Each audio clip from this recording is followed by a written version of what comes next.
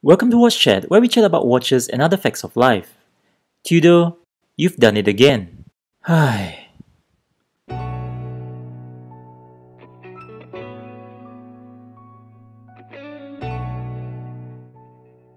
To mark the 70th anniversary of the British North Greenland expedition, this is the new Tudor Ranger, a 2022 novelty. And I got nothing good to say about this watch. If you have been following my channel, you probably think that I have an irksome feeling towards the brand due to my recent unfavorable response towards their releases. Let me assure you that I am not biased against Tudor, as I have given a few glowing reviews on some of their timepieces. Unfortunately, this is not one of them. Don't believe me? Check out the links below on all the Tudor watches I have reviewed, and you see that my views are simply my honest opinion. Now that I've gotten that out of the way, let's talk about the watch. According to Tudor, Hans Rudolph registered the Ranger name in the year 1929, which is 3 years after the name Tudor was registered. Since then, the name was not used to indicate a specific model but instead used to add an adventurous touch to certain Tudor watches.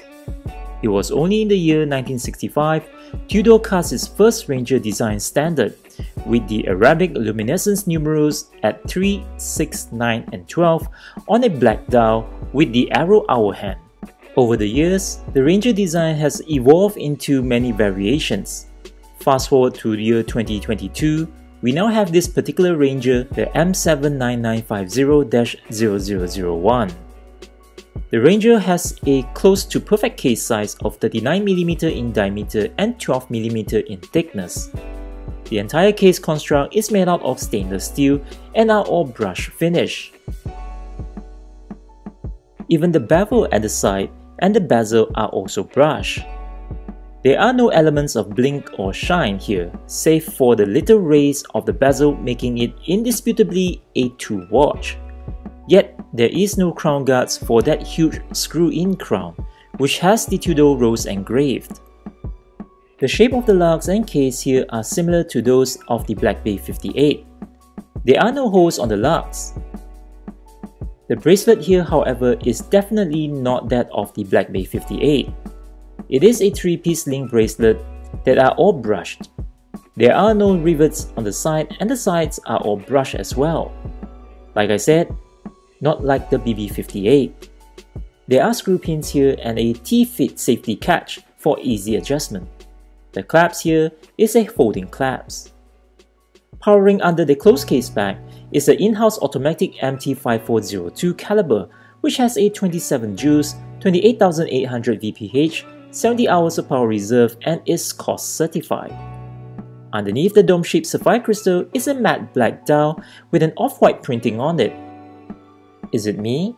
Or is the sole printing of the word Ranger on the dial kinda make it look a little barren? I mean, even the black-based ceramic has a 2-line printing at the bottom. To me, unlike Moser, the ample amount of space isn't a good look on this watch. Then there is that questionable use of the numerical font. Whilst the 6 doesn't look unnormal, the 9 on the other hand is an upside down of the 6. It looks more like a alphabet G than a 9. Rather abnormal if you ask me. There is also the inconsistent font size at the 12 o'clock. If you look closely, the 1 seems taller than the 2. This also occurred in the Montblanc IC diver. If you've missed my review of that watch, do check out the link in the description below. The markers on the Ranger are cutouts of lume material without any steel frame. Whilst the cutout of the lume looks cool, the lack of frame and the ample empty space on the dial does cheapen the look of the watch a little. The hands on the watch all have lumes too, including the second hand, which has a red tip.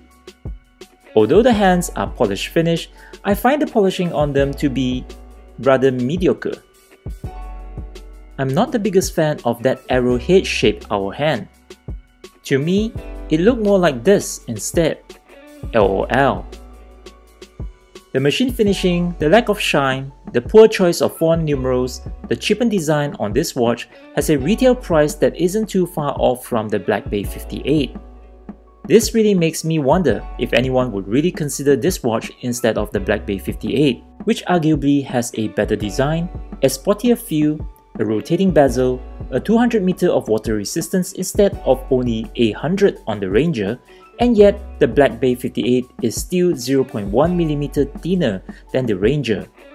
For the first time, I must say that the bracelet on this piece is better looking than the watch.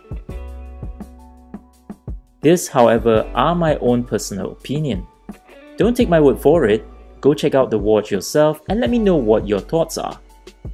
What do you think? Would you have opted for the Ranger over the BB58? Let us know in the comments below. If I'm entirely frank about this, I'm a little concerned as to the direction Tudor is heading. It all feels a little, lazy. Recently, its competitors had a few innovative and creative designs that are really appealing to the masses. Tudor would really need to up their game, especially when they did so well with their BB58 line. Come on Tudor, we know you can do it. Anyway, if you like this kind of video, please like, share, comment, subscribe and hit that notification icon to support me, and I'll really appreciate it and promise to upload more videos like this. Until the next one, thank you for watching.